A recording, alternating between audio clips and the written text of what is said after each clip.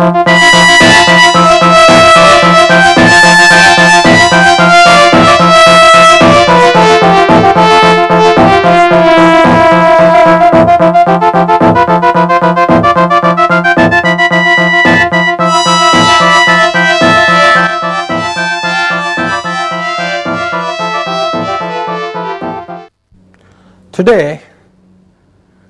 we will discuss definition of amplifiers based on the applications. So far we have discussed various types of amplifiers, basic amplifiers. Today let us classify the amplifiers based on applications. Now we have to bring in another term called frequency, the signal frequency.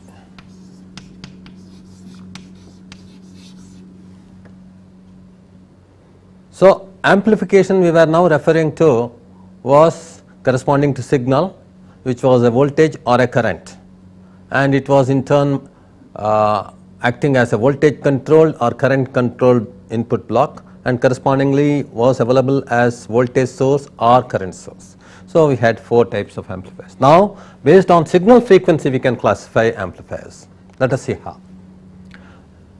The lowest frequency amplification, this is called DC amplifier.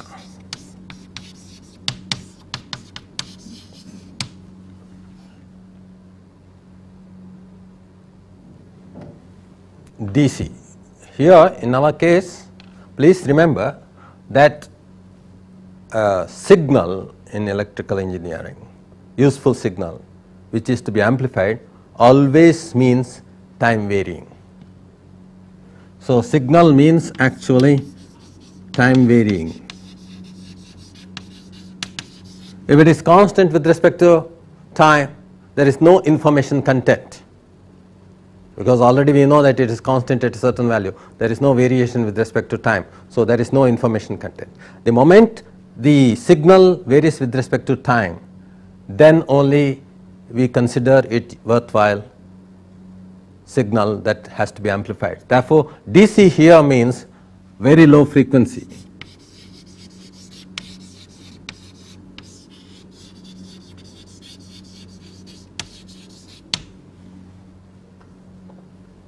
Like in the case of biomedical signals.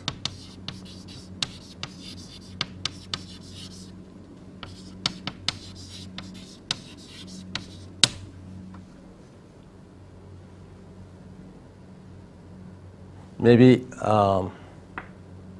EEG, ECG, EMG, all these signals, these are all very low frequency signals. So such signals, if have to be amplified, must be amplified by what is called as a DC amplifier. DC means zero frequency, but actually in our application it always means low frequency. Please remember this. So low that it is almost equal to 0, we can say. Then we have audio amplifiers. Audio range. Good audio quality signal, maybe up to about 15 to 20 kilohertz. Right? So this range of signals when amplified need audio amplifiers. In our radio receiver, gramophone player, cassette player, CD player, all these things will require high quality audio amplifiers. In fact, hobbies normally, electronics hobbies normally concentrate primarily on building audio amplifiers. So we have about 15 to 20 kilohertz frequency range. Then video amplifiers are also called wide band amplifiers, which will mean DC to a few megahertz. Picture signal, television. Okay, this is of primary interest to us, and we want high quality wide band amplifiers for amplifying this picture signal. This is called video amplifier. In fact, therefore, our primary concern in most of the amplifier design is going to be discussion as to how to design such amplifiers. Very low frequency amplifiers, audio amplifiers, video amplifiers. So you can see the frequency range and appreciate the difficulties involved in various amplifier design. Apart from this, we also need to design amplifiers for already coded signals. Either the signal may be FM or put in the form of FM or AM. These high frequency amplifiers which are used for FM or AM signals, these are the ones which are of interest. These are called RF or IF amplifiers.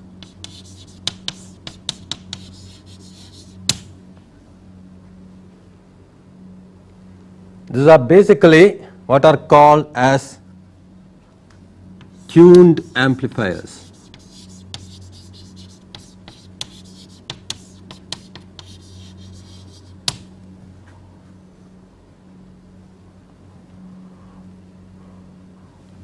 Of the order of megahertz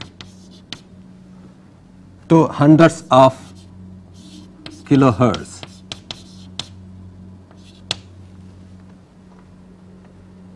Megahertz to hundreds of kilohertz.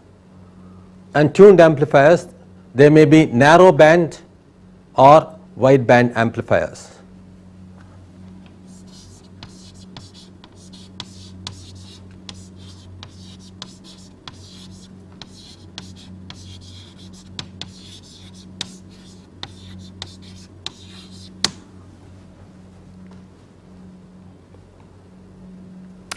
In order to make these selective, select only the carrier that you would like to amplify. These are made tuned amplifiers, narrow band or wide band. They select a band of signals and then amplify this. So RF, radio frequency, IF, intermediate frequency amplifiers. These are found as front end amplifiers in all your receivers, radio receivers or television receivers. So these are basically front end amplifiers.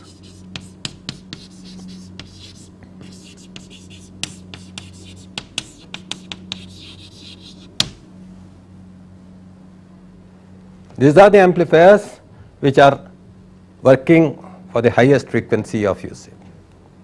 And then we have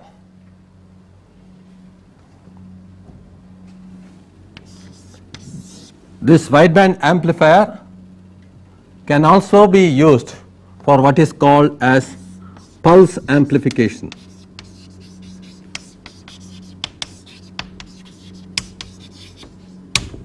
These are also the other name, because these are amplifying from very low frequency DC to very high frequency. So they are able to amplify pulses of signal. Right? So these are also called pulse amplifiers. So depending upon the range of frequency, we have the various categories of this amplification. Now we have to understand how frequency comes into picture in the signal. We have already understood this much, that in an amplifier block which is close to ideal, we have this unilateral. So we are considering that unilateral amplifier where the reverse transmission is 0. It may have a sort of input resistance Ri, output resistance R naught.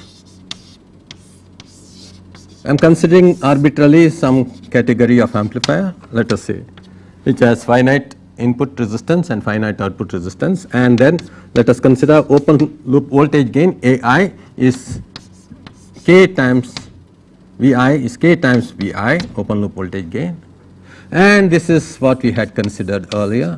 It is connected to RL. Now it is driven by a source. This was the first amplifier we considered, non-ideal amplifier.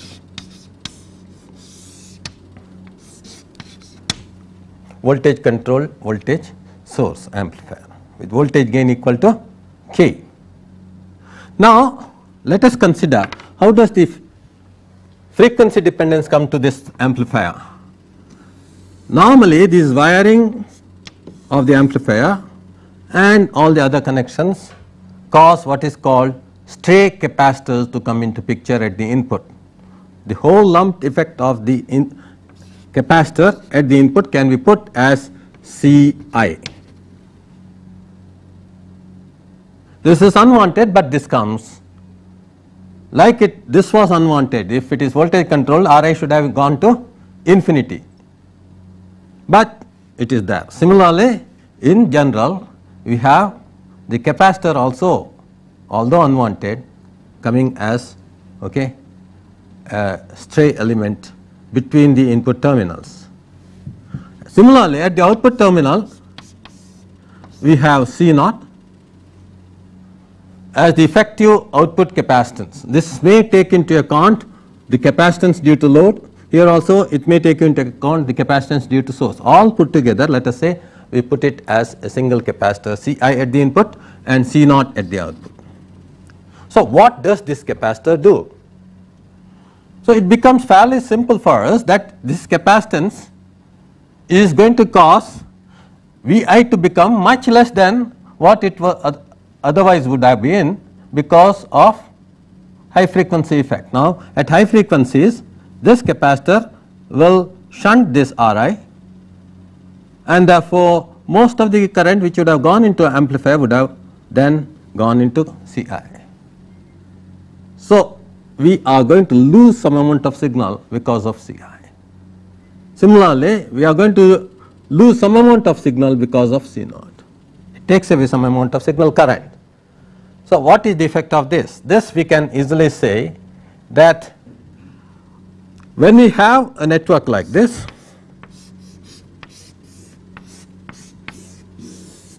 R and C,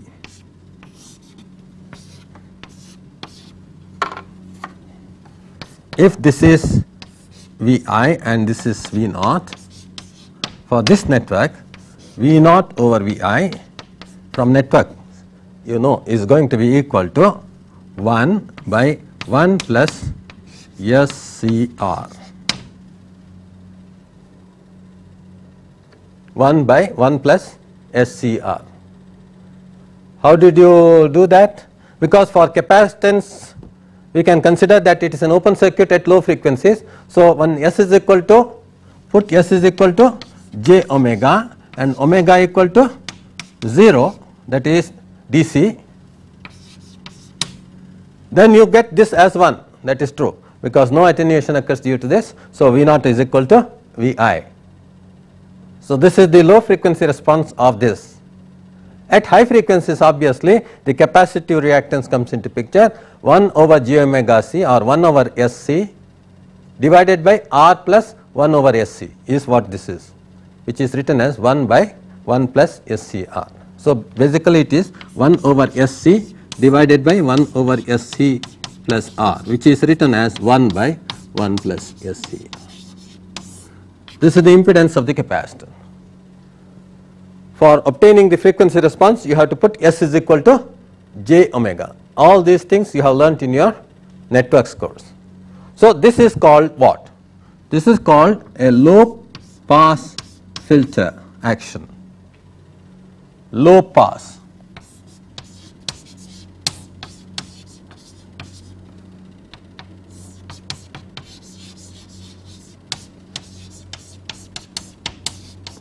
So the stray capacitor at the input of an amplifier results in low pass filter action.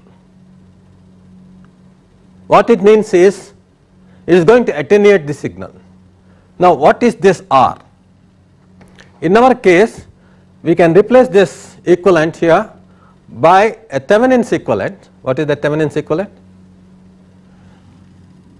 You can just put down this circuit at the input as Ri here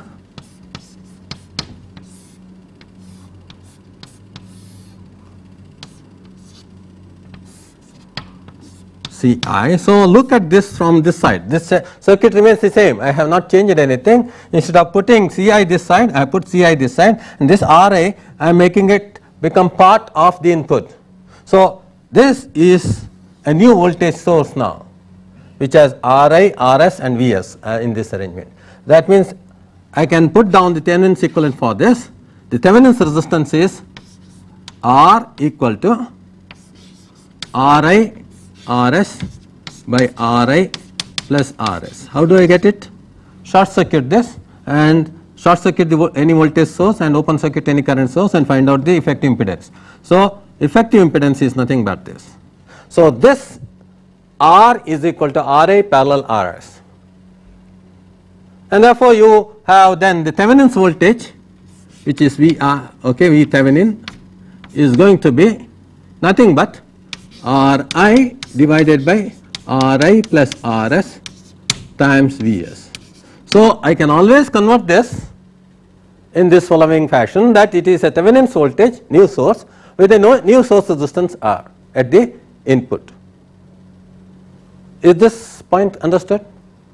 Now if that is the case, this is nothing but this new circuit here which we have discussed. That means its transfer function should be the same as 1 by 1 plus SCR, with C being equal to Ci and R being equal to the Thevenin's resistance here.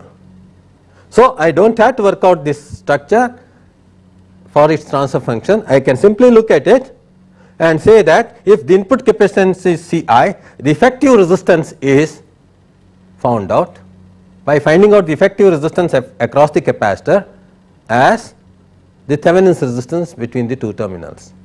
That means short circuit all the voltage sources and open circuit all the current sources and find out the resistance. That resistance will come in the denominator.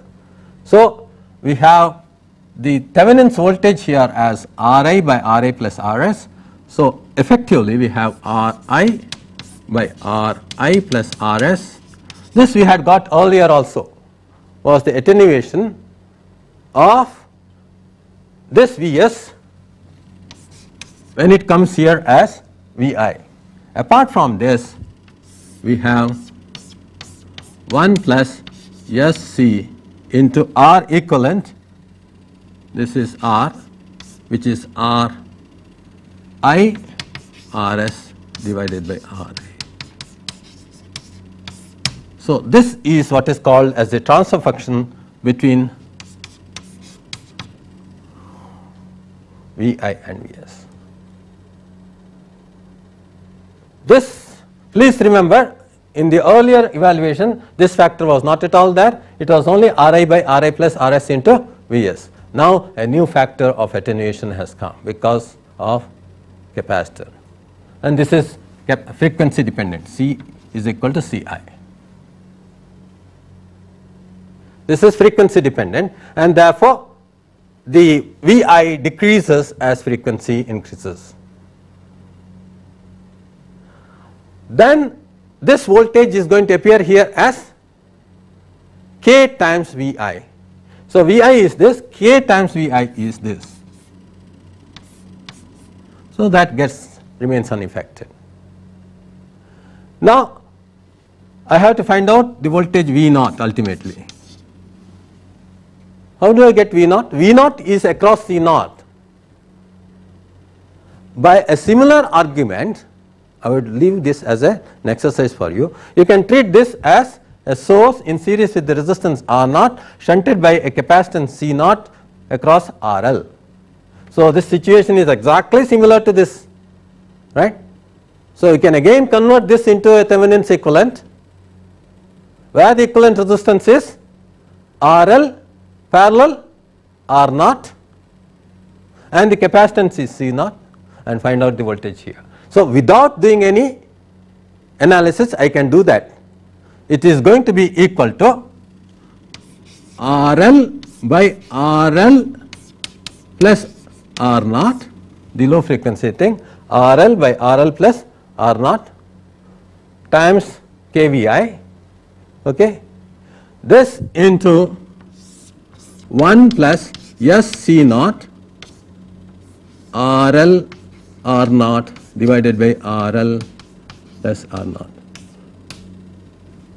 I am writing it straight away because we know that it is exactly similar in nature, except that Ci is replaced by C naught, Ri is replaced by RL, Rs is replaced by R naught, and Vs is replaced by K times Vi. Okay. So, the analysis is similar, and therefore, it will come out with another attenuation like this. So, the total gain is going to be this whole thing is going to be equal to V naught.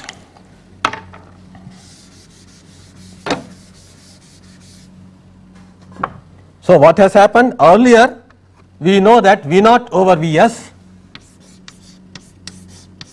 was equal to simply K times Ri by Ri plus Rs into RL by RL plus R naught.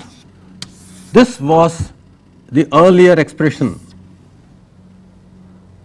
You can refer to your notes and verify. This was our earlier expression for voltage gain V naught over Vs. Now that gets modified by 1 plus SCI Ri Rs by Ri plus Rs. This is called input time constant. Ci is the input capacitor, Ri Rs by Ri plus Rs is the effective resistance across the capacitor. So, this is called the input time constant.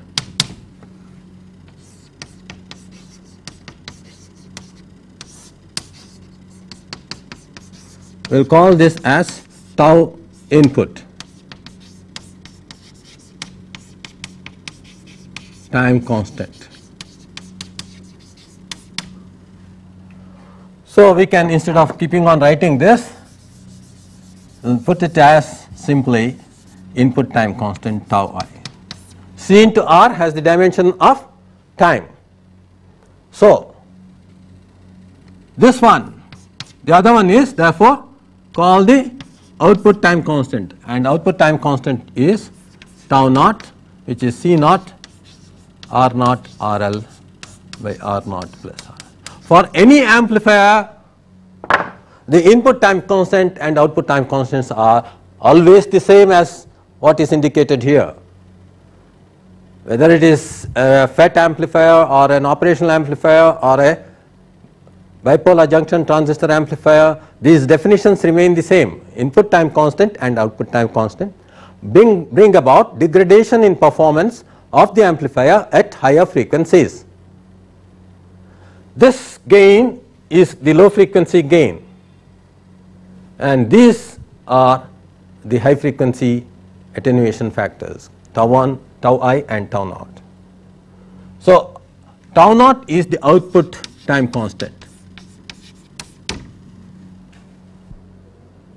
Now, summarizing what we just discussed previously, the DC gain K naught, which is independent of frequencies, whatever term that is independent of frequency, that we call as DC gain V naught over Vs. So, Ri by Ri plus Rs, the attenuation cost at the input, into open loop gain K into RL by RL plus R naught, attenuation cost at the output, attenuation at the input, attenuation at the input output, and the open loop gain. Overall gain is therefore determined by this. Just by looking at the amplifier circuit, you should be able to evaluate the overall gain without really putting down any equations. Similarly, the time constant tau I and tau naught, if they are known, tau I being the input time constant, tau naught being the output time constant, tau I defined as Ci into effective resistance across the capacitor at the input, and tau naught is C naught into effective resistance across the capacitor at the output. So, if you know this, you can straight away write down the transfer function V naught over Vs without really solving an equation. That is what you should practice. K naught divided by 1 plus S tau I into 1 plus S tau naught is always going to be the transfer function in terms of tau I and tau naught, irrespective of the amplifier configuration, whether it is a voltage controlled voltage source, current controlled current source, or any of the other two types, right. As long as it is non-ideal, this is the way it is going to be defined. So, this is a general term. Now, let us see how this looks like. This has made the amplifier frequency dependent, and that frequency dependence is plotted here in these two diagrams. This is called, popularly known as Bode's plot. You must have come across this in your controls. However, it is nothing but magnitude of V naught over Vi plotted as a function of omega, phase of V naught over Vi plotted as a function of omega. This is magnitude of V naught over Vi, which is nothing but K naught divided by root of 1 plus omega tau I whole square, where S is replaced by j omega, and then you find out the magnitude. So, 1 plus omega tau I whole squared root of that into 1 plus omega tau naught whole squared root of that. That is the magnitude function. That magnitude function plotted as a function of omega. Now, how is it plotted? It is plotted as 20 log of this. So, actually what you are going to do is 20 log of this is plotted, so that this is in terms of decibels. So,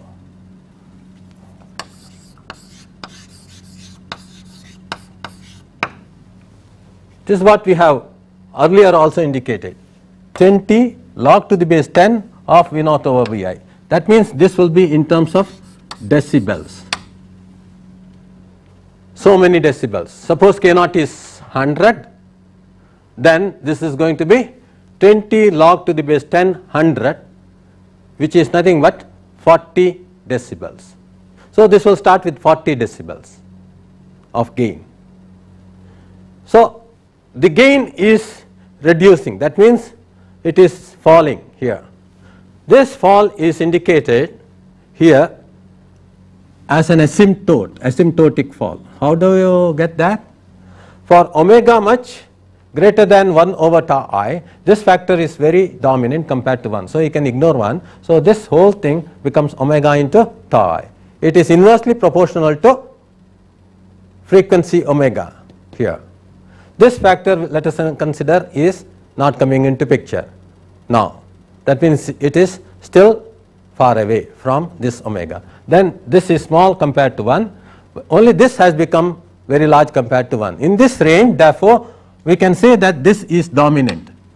Time constant tau I is said to be dominant.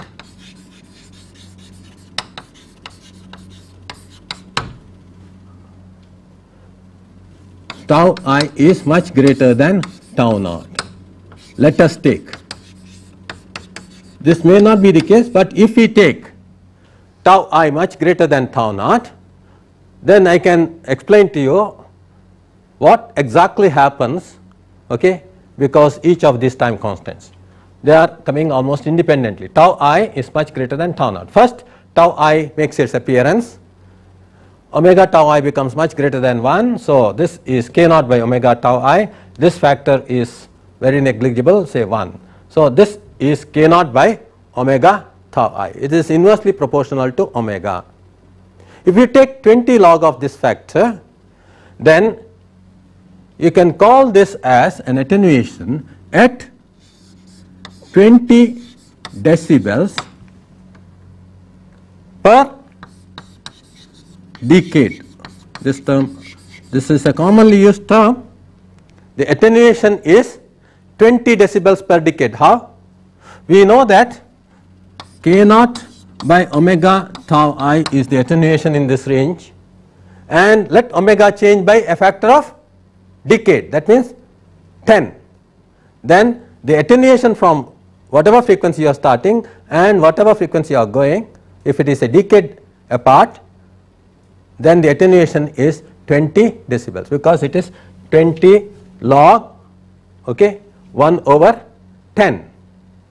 20 log 1 over 10 it becomes, which is minus 20 decibels per decade. So, due to one corner frequency which is dominant, the attenuation is 20 decibels per decade. This is always the case, irrespective of again any specific amplifier configuration. If one time constant becomes dominant, we can make a statement, general statement, that there is going to be an attenuation of 20 decibels per decade, or this is also called as 12 decibel, that is actually we are calling, instead of decibels per decade, we will also have a terminology called octave. What is octave? A factor of 2. So, 20 log 1 over 2, which is minus 20 log 2. Log 2 is 0.3. Okay, 20 log 2 is 6 decibels. So, you have 6 minus 6 minus 20 decibels per octave. As electronic engineers, this terminology you must never forget. Because of one frequency dependence, because of one time constant, the amplifier is going to have an attenuation of, always any amplifier is going to have an attenuation of 20 decibels per decade or 6 decibels per octave. If another time constant comes, then it will have a further attenuation of 20 decibels per decade, or total attenuation of 40 decibels per decade, or 12 decibels per octave. So, n number of time constants will cause 20 into n decibels of attenuation, right, per decade, or 6 into n decibels of attenuation per octave. This is universal. So, you can therefore see how attenuation occurs in the so called out of the pass band. This is called the pass band.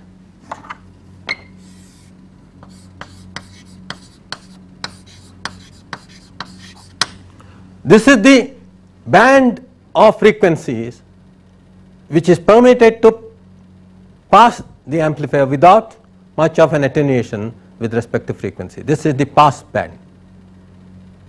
This is the corner frequency. These are all called corner frequencies.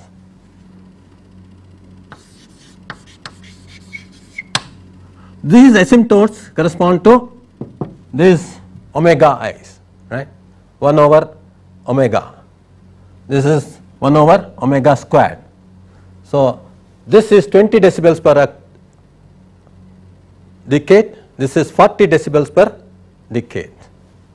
There is next another one coming, that will be 60, but here it is a 2 time constant system. So, it can only cause an attenuation of 40 decibels per decade. Now, something regarding the phase shift also is important. Therefore, these non-idealities come into picture in any amplifier. This is also a performance factor. It is as important as input resistance, output resistance and gain. Okay. So, this is another performance factor. It tells us up to what frequency it can be used. This is called the upper cutoff frequency.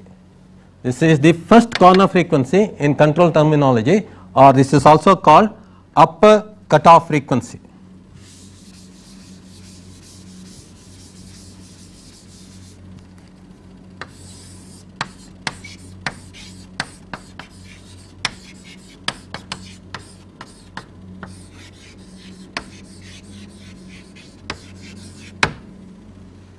Upper cutoff frequency. What is this in this case? It is equal to omega equal to 1 over tau I. Exactly, this corner frequency corresponds to omega equal to 1 over tau I, and this corner frequency is going to be omega equal to 1 over tau naught. As long as tau I is far away, 1 over tau I is far away from 1 over tau naught, this is what happens, right? Otherwise they will be actually related to one another, upper cutoff and the other cutoff.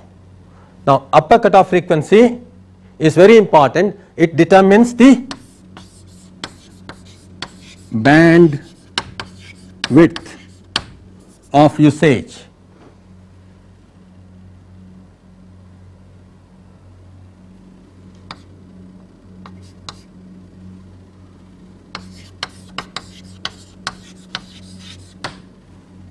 So the bandwidth of usage of this amplifier, for example, where tau I is the dominant time constant, is equal to 1 over tau I. So bandwidth is equal to 1 over tau I. What it simply means is, if tau I is dominant, this can be ignored.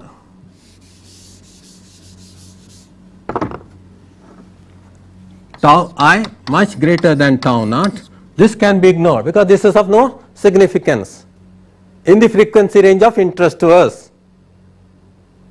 Why? What is the frequency range of interest to us? It is this pass band, okay, that is the frequency range of interest to us. In that frequency range it has no influence. So this is a single time constant system. Is this clear? Dominantly determined by tau I. So this is a single time constant system. If both the tau I and tau naught were of same order, then this is a second order system.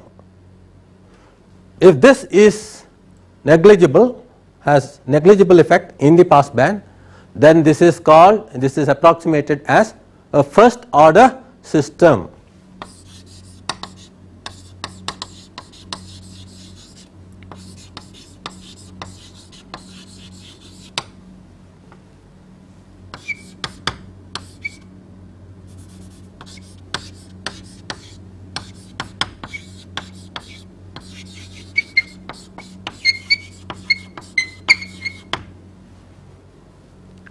Is this clear definition?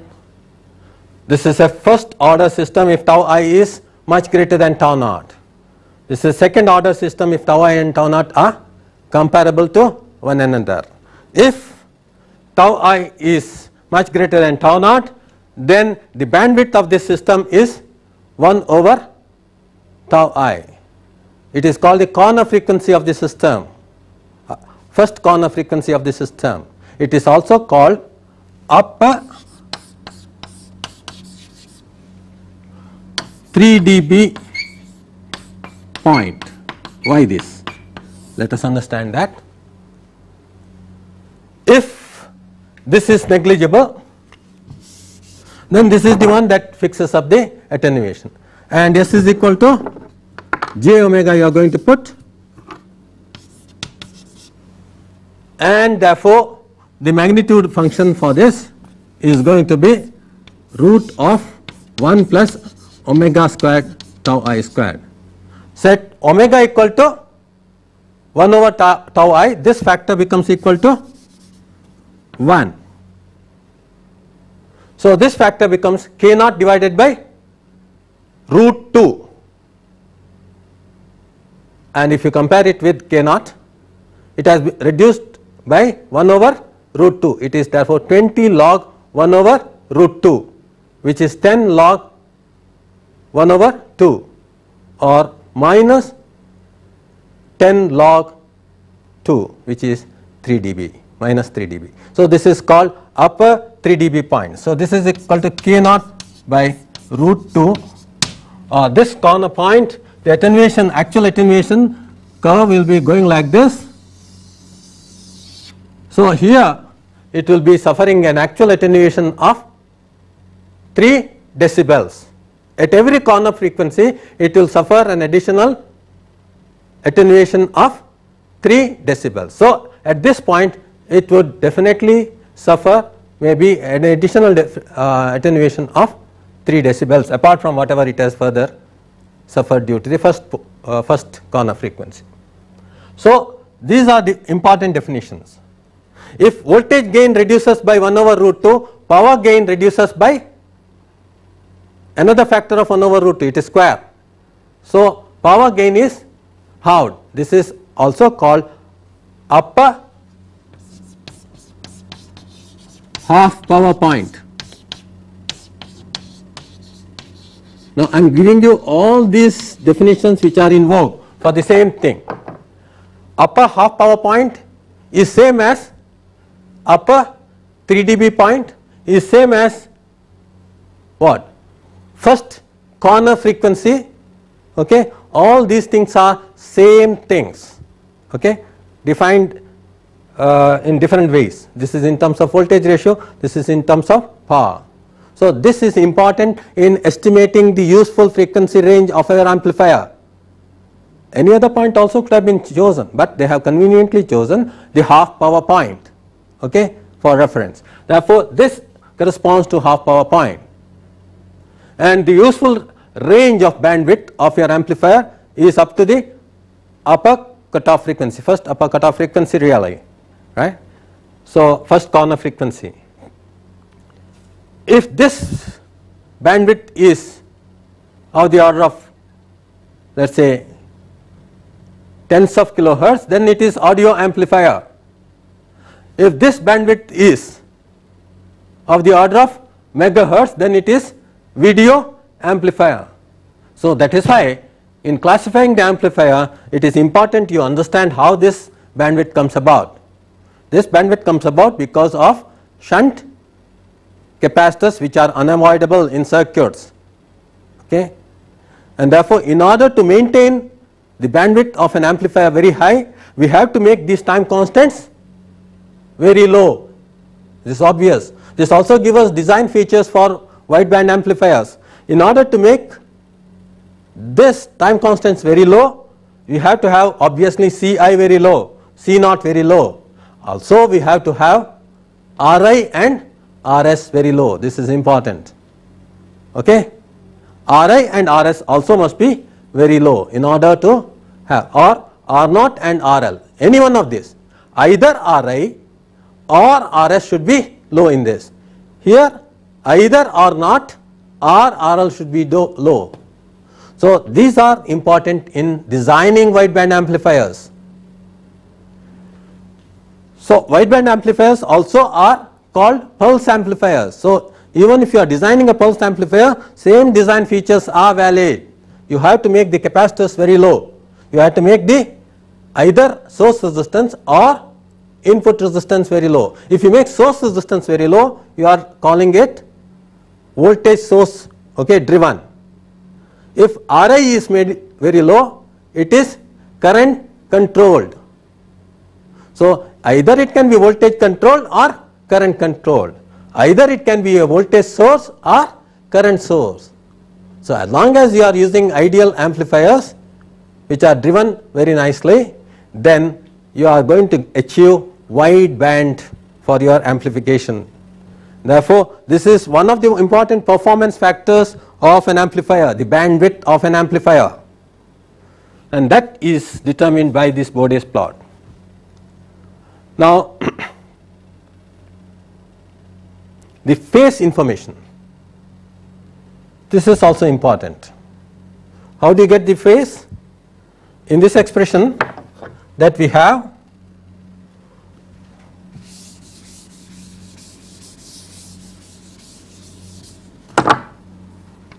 1 plus s tau I to 1 plus s tau naught. As frequency increases, the phase lag occurs because both are in the denominator. So, the phase is tan inverse, okay, that is phi, phase lag, tan inverse omega I tau I plus tan inverse omega tau naught. That is the phase lag associated with this transfer function. At very low frequencies, there is no phase lag. So, this is going to be 0 phi. Starting with 0, gradually there is going to be phase lag. At tau I being dominant, we have omega tau I equal to 1. It becomes 1 plus j. 1 plus j means how much? A phase shift of 45 degrees. So, around this point we have a phase shift, phase lag of 45 degrees.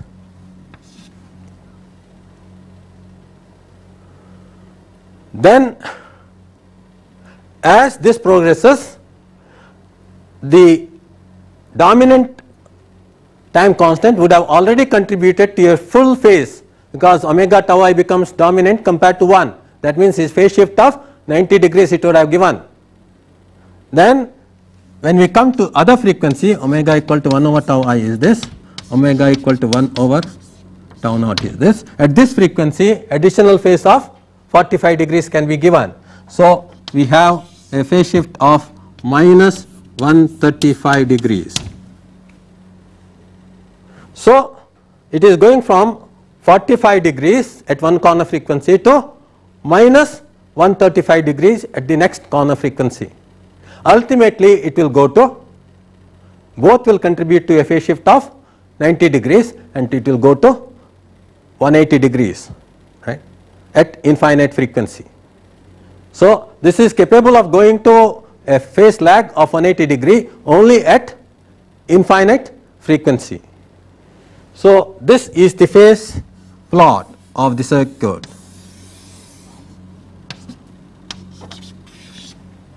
Together these plots are called Bode's plot. These are important in characterizing amplifier very well. So, both these distortions, the magnitude distortion as well as the phase distortion, together contributes to the distortion in signal. Different frequency components get subjected to different phase shifts and therefore, there is a distortion in the signal. Therefore, it is required that we restrict our field of operation within the pass band. Okay. Now, as far as tuned amplifiers are concerned, basically the load is selected in such a manner that this particular frequency response characteristic is not like this, flat from the low frequency end coming down. It is starting with 0, reaches a peak at a certain point and comes down like this. So, the tuned amplifier characteristic is different from these wideband amplifiers or low frequency amplifiers.